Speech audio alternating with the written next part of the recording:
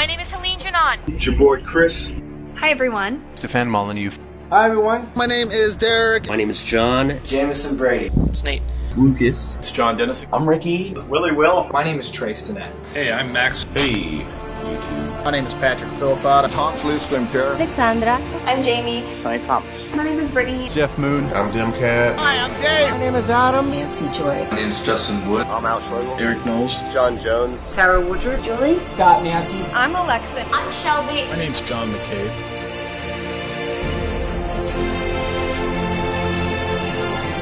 I'm from College Station, Texas. Buffalo, New York. Bloomington, Indiana. South Carolina. Whether it's black, white, Asian, Puerto Rican, Mexican. I'm from Spain. From Seattle, Washington. From Milwaukee, Wisconsin. I'm here in Korea. And I'm from Houston, Texas. New Hampshire. From San Diego. The University of New Hampshire. In Philly, went to the Philly. From all across the country, from the Midwest, the South. New Jersey. Here in Oslo, Norway. From the Washington, D.C. area. California. Seattle. From Georgia. Arkansas. From Smallwood, New York. The movement in Canada. Portland, Georgia. San Francisco. In Costa Rica, actually. Boston, Massachusetts. South Carolina.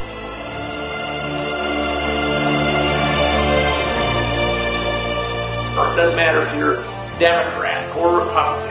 Whether you're white, black, Asian, Mexican, rich, poor, Democratic, liberal, conservative, Republican, people are fed up and it's time for a change. Ron Paul is the perfect person to lead that change. Because he's a man of principle. And he always sticks to policy. And that he has never voted to raise his own congressional income. The man has integrity and he'll bring the actual change that we can believe in. Look at his voting record, look at the integrity with which he holds himself. A champion of the U.S. Constitution. And genuine and hardworking. He will bring the troops home.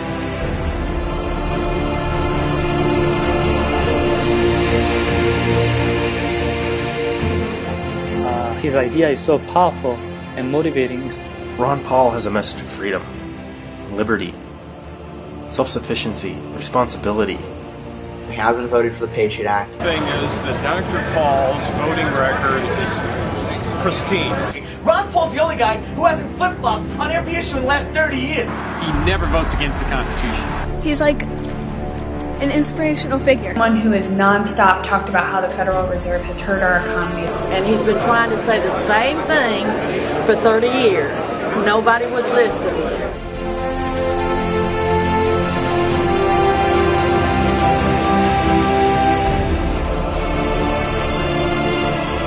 He's actually somebody who does stand out and speaks his own message. And he's not just another candidate with a phony budget plan. And Ron Paul makes me kind of proud to be an American again. And because he believes like our forefathers did. Ron Paul wants to reduce the size and scope of government and let government protect our liberty and protect us as a people. We'll tell the truth about the war on drugs. I believe the guy's telling the truth. Whether you agree with him or not, he's telling you the truth. He's saying what he believes is true. He's more than electable. He's necessary. He wants us out of the wars. He wants us to be a more sovereign nation. He wants us to be more financially responsible. But more importantly, he wants to uproot and change the system.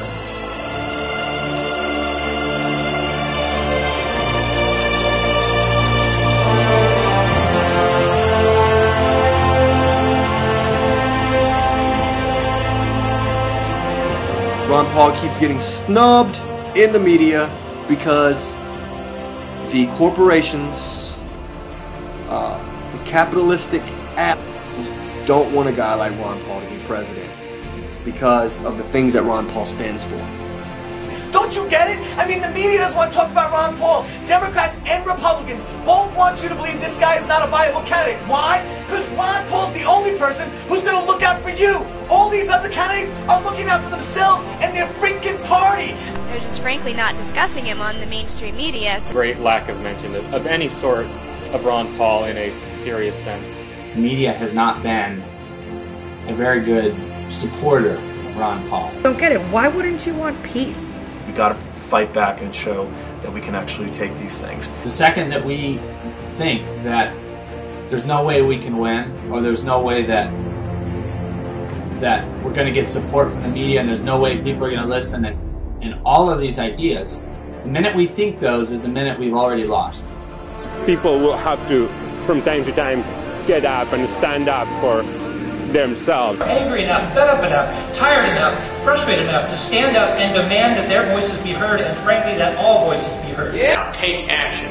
Stand up. Decide that you've had enough. I've had enough. If we don't do anything, nothing will happen. Don't be afraid. Take a stand. Believe in the truth.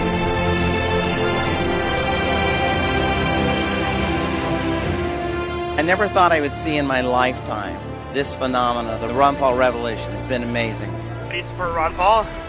Why wouldn't I support Ron Paul?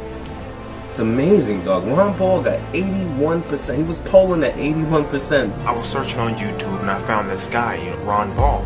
I'm a Ron Paul supporter. Support Ron Paul. Ron Paul is an exciting candidate. I just want to talk about Ron Paul. For Ron Paul. Ron Paul. Ron Paul. Ron Paul. Ron Paul. Ron Paul. Ron Paul. Ron Paul. Ron Paul. Everybody needs to vote for Ron Paul for president. Ron Paul. For Ron Paul. And Ron Paul. And once I saw Ron Paul in my school, I started to really rethink my political beliefs. Original song about Ron Paul and Ron Paul. Ron Paul. Ron Paul. Ron Paul. Ron Paul. My name is Rachel, and I'm a junkie. A Ron Paul junkie. Ron Paul. Ron Paul. Ron Paul, make it happen. Dr. Paul. Dr. Ron Paul. Talking about Ron Paul. Ron Paul is the first and only politician that I can say I've ever been excited about. Hey, because nobody matches Ron Paul. You tell me what you don't like about constitutional government, free markets, sound money, individual liberties, and a constitutional foreign policy.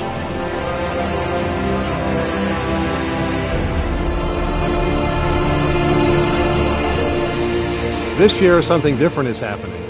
There's a man running who votes according to his principles. Imagine an America where the President of the United States actually upheld his oath to protect and defend the Constitution and preserve our liberties. The Constitution is vitally important because it means that governments have to obey laws, just like people have to obey laws. Getting back to the Constitution. I think that the Constitution was divinely inspired, and Ron Paul, as the first man, had the courage to stand up and fight for it. That he's looking at the issues that everyone else is, and he's trying to address them and trying to make change, trying to get people to open their eyes and see what's really going on. Because America's fed up. We're sick of big government. We're sick of too much spending. We're sick of spending more to try to solve a problem that was caused by too much spending.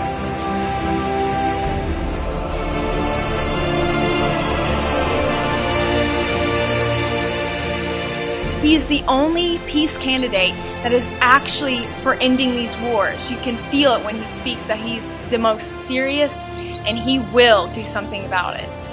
I thought these wars showed that we weren't weak. For some reason, I thought that bombing a bunch of countries showed just how strong we were. 700 bases in 140 countries all over the world. I think we're bombing Somalia, Yemen, Pakistan, Libya. We're still in Iraq, we're still in Afghanistan. I had never heard of the concept of blowback. I never for a minute thought that maybe, just maybe, our foreign policy, which has killed thousands and thousands of innocent civilians over the years, might just motivate people to attack us. All for nothing. Based on lies, based on deceit, based on greed.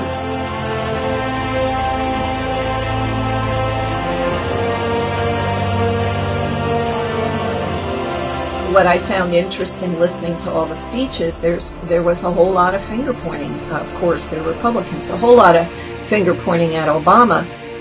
Not once did Ron Paul point the finger at any individual. And he doesn't really endorse attacking any individuals. All he wants is America to be the land of the free again. And I will tell you, the response to Ron Paul was overwhelming. Overwhelming. An enormous wave of action and energy. A lot of people are saying, well, he's not electable, or he's too old, or his ideas are too radical. If that's how people want to think, then you're denying yourselves an opportunity to experience liberty in your lifetime.